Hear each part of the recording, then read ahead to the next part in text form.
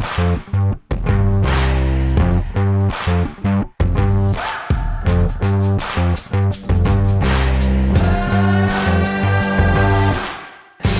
morning guys, we're back at it again with another video. Living on rainwater in the desert, can it be done? 2-year update for us. So we've been living out here just outside of Benson, Arizona, in southern Arizona, where we get around 11 or 12 inches of rain per year. And this will be our 3rd monsoon season that we've gone through with our full rainwater harvesting setup. I'm not gonna go into too much detail about how it's all constructed and all that kind of stuff because I've done so many videos talking about that, but I wanted to let you guys know that we're gonna make it another full year without any hiccups or any issues like that. And it's pretty badass to think that we get less than half of the average annual rainfall throughout the United States, and we're still able to live completely on rainwater, the stuff that just falls directly from the sky. I'll show you in a little bit how much water is in our tanks, but right now we have about 5,000 to 5,500 gallons of water still in our water tanks, and that has to last us only another couple weeks until we start getting our monsoon storms, which typically happen.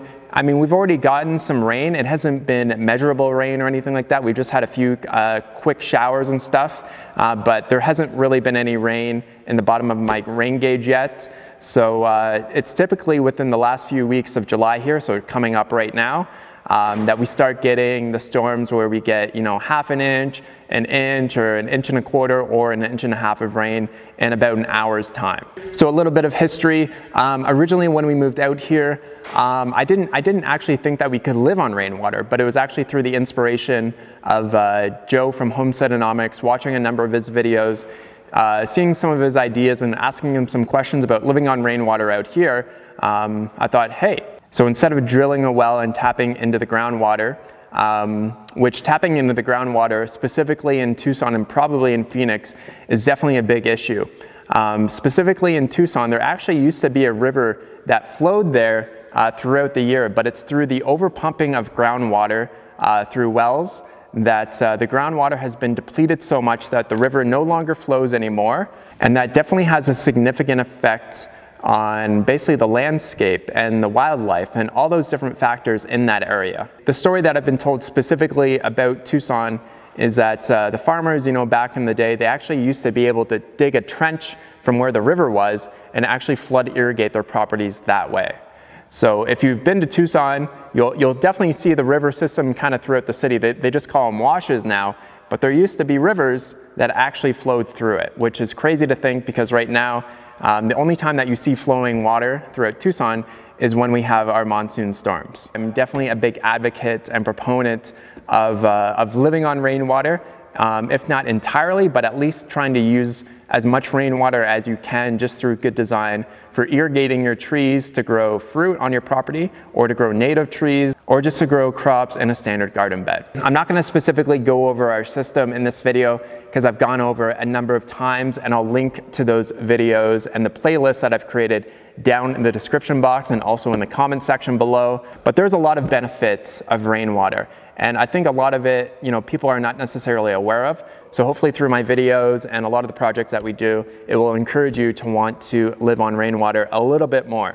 So one great thing about rainwater is that precipitation, so whether it is rain, snow, sleet, or hail, is naturally distilled through evaporation to cloud formation, and thus is one of the purest sources of water that you can get. Rainwater has about 100 times less total dissolved solids than ground or surface water, and that's specifically in Tucson. So the book that I'm referencing here is a book that I highly recommend whether you live in a desert climate or if you live in an area where you get 40 or 50 inches of rain per year, is Rainwater Harvesting for Drylands and Beyond. It is authored by Brad Lancaster, who is a rainwater pioneer in Tucson. There's also a great tour of his property in Tucson that Kirsten Dirksen did.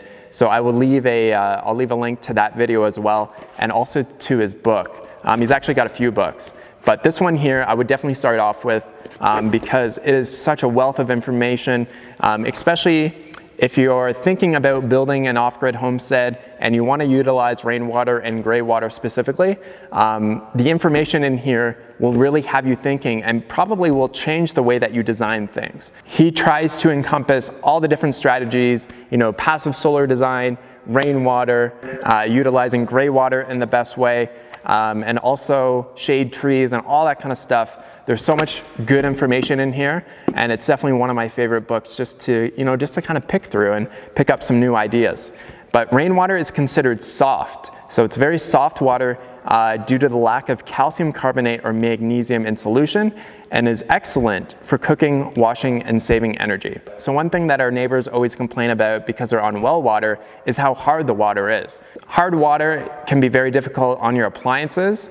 It makes it more difficult to wash soap out of your hair. It leaves kind of like a nasty film, especially in like dishwashers or even in your shower or anything like that. You'll get this kind of like disgusting white film on there.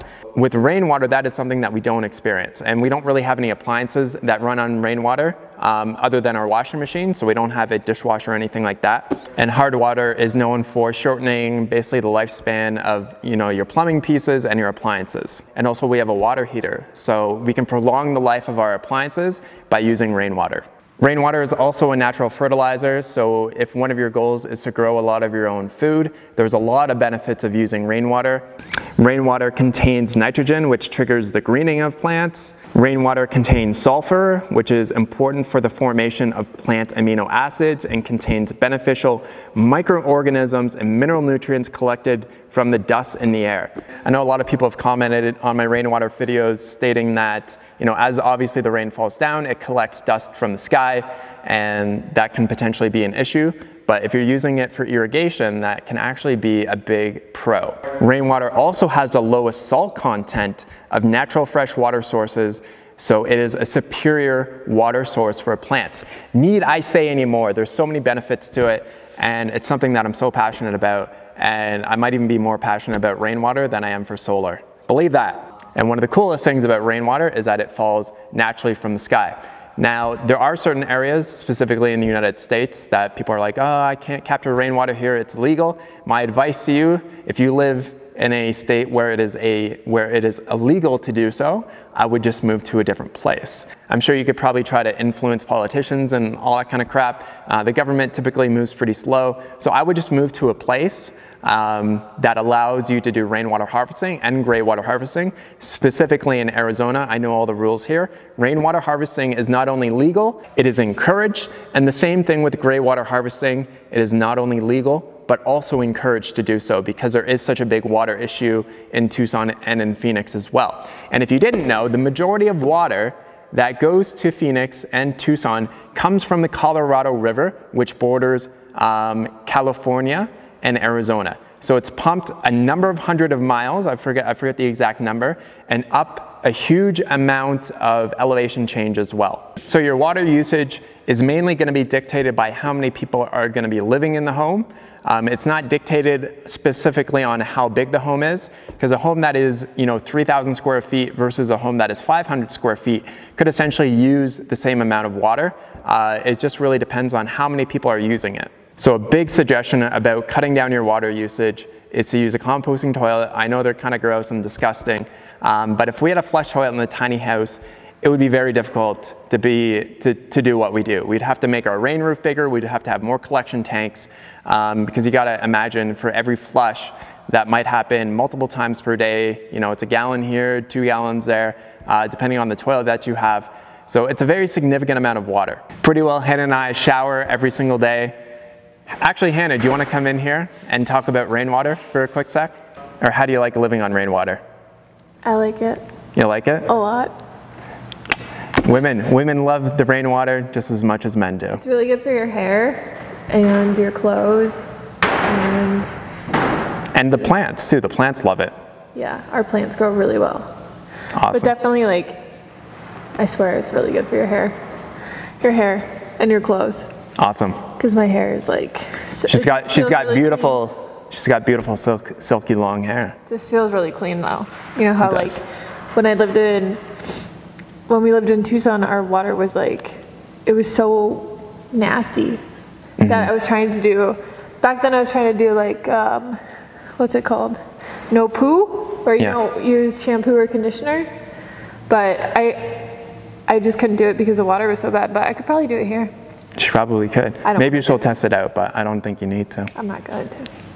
Okay, wait. So calculating how big of a system that you need for rainwater is really not that difficult. You just need to know some basic math and some basic formulas. Obviously, you need to know like the square footage of any catchment surfaces, but you also really need to know specifically how much rainfall that you get and throughout specific times of the year.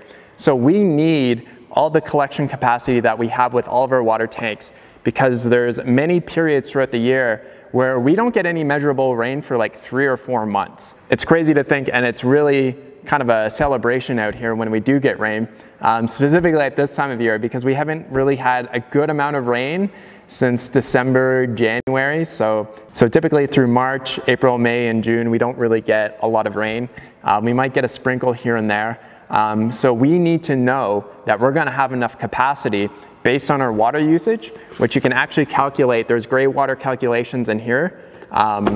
We need to know that we can get through those lean months there and have enough water until we get our next set of monsoon storms. Hannah and I typically use around 800 to 1,000 gallons of water per month. I can't remember the exact average that the standard American household uses, but I'm sure it's probably about maybe a quarter or a fifth of the average that a standard home uses. Big part of that is obviously using a composting toilet. And another thing is that all of our water gets recycled back into the ground. So any of the shower water, any of our sink water, basically goes through our gray water pipes and waters trees. But let's go check out our water situation. So this is our rain roof that I built about 3 years ago. Still standing, still working, doing its job. And so the water from here filters into the gutter, and then there's 2 4-inch pipes that are trenched in the ground and go to our main water tanks just right over there. So the water pipes come underground here. The rain roof is just right up there. Comes down in here, comes up into our main first 2,500 gallon collection tank here, which is kind of like our sediment tank. So the water from here will overflow into that tank, and then these 3 tanks are connected underground. Water from the shed roof comes into this culvert cistern here. This tank right now, we've been using it to water some of these trees and some of the other trees. This one's totally empty right now. The water from our washing machine in the shed comes down and irrigates this beautiful mulberry tree, which when we initially planted it a couple of years ago, it was just a little stick. And the last couple of years, we've gotten a ton of mulberries on it, and they're just so good. So the water from the tiny house roof and from the awning goes into this big, I think it's about 1,600 gallon culvert cistern. And that tank there is about 3/4 full right now. We thought that was almost empty, but we've actually got a lot more water in it than we thought. All the water from the tiny house, so from our sink and from our shower, comes out to our gray water basin here. So we've got a beautiful fig tree. We've got I think that's the apple tree. One of these is a cherry tree and a peach tree that grow well in this area. And then we've got a little desert willow that's growing. And our sunken basin here is doing pretty well. And it's got some squash growing there. She's been growing things throughout the year. She had broccoli growing earlier this year. And then our other raised garden beds have been doing all right. She just ripped out a lot of stuff and replanted things. But then we've got some tomato plants there on those little culvert planters. So this water tank here, it's 2,500 gallons. It's pretty well almost full. And our other tank here is pretty well full as well. All of our water for irrigation and for in the house comes up. It gets pressurized just in a standard tank that you probably have for a well house. It gets filtered through 2 different filters right here. Then we got our hot water heater. And for any water that we cook with or that we drink, it goes through the Berkey filter, which just sits on our countertop. And we just had this massive 28,000 gallon Aquamate water tank installed. The install video will be coming up very soon. And also the pump house that I built and how we filter the water. It's gonna be a little bit different than how I did it up there. That's gonna be coming up very, very soon, so stay tuned and make sure you subscribe. So living on rainwater in the desert, can it be done? Absolutely. So the monsoon rains that we get over the next 2 months, that'll give us enough water to go our 3rd full year of living entirely on rainwater. I would say that our system is probably a little bit oversized just because we have so much water left over.